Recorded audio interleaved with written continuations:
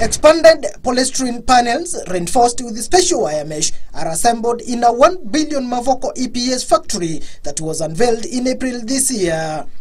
The raw materials used in making the panels, including petroleum byproducts, are however imported. We import the steel wire and the beads that make the foam, and then we assemble them at our plant at Mavoko.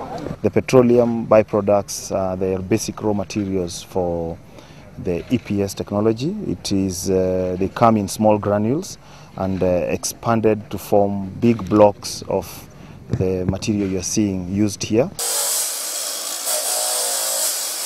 The panels, once on site, are cut to their required sizes according to architectural requirements, and once fixed in position are coated with concrete, and then a second and final coat is applied and the wall is now in place.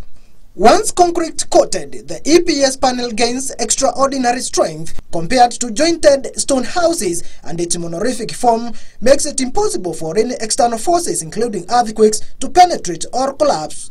EPS technology is actually stronger than even the normal standard building materials that we use in Kenya. It is bomb-proof, it is bulletproof, and it is also earthquake-proof. The wire mesh is a whole ring in the whole structure. That structure is one monolithic structure.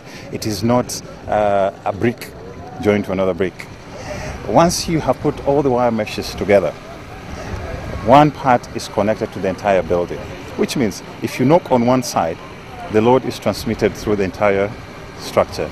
Now, since it's made of reinforced concrete with the steel in it, it gives it that flexibility to be able to withstand earthquakes, mudslides, or whatever you think about.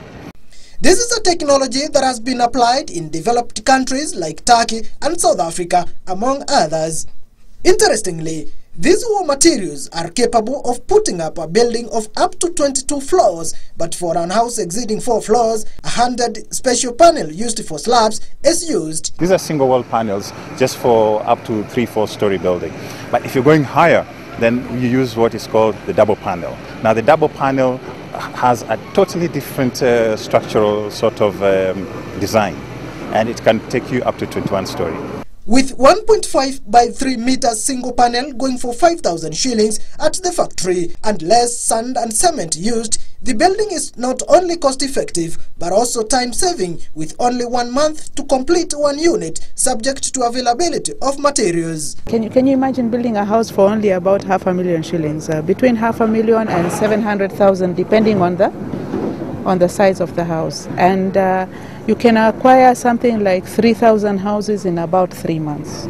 National Housing Finance Corporation, that is spearheading housing policy in the country, says it's rolling out a sensitization and training program to contractors across the country on the new technology, with real estate investors already having expressed interests. We want to train Kenyans very quickly within these first 6 months to learn about the technology across all the regional centers in the country. 2 estates in Nairobi, namely New Muthaiga Estate and Balozi Estate in South B, were put up using this technology. Experts say no serious investor would overlook this technology, ideal for both commercial and residential properties.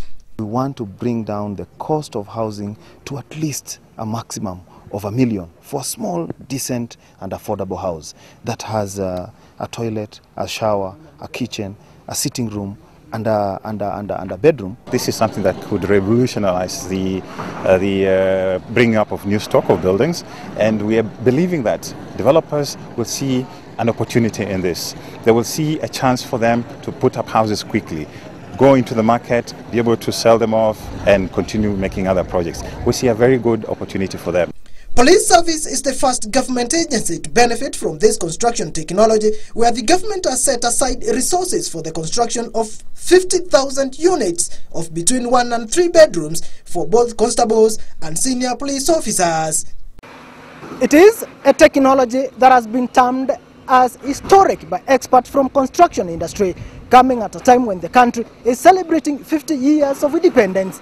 It is a technology that will definitely go a long way in addressing housing problems in the country. George Kiduka reporting for Channel 1, Ruai Police Station, Nairobi.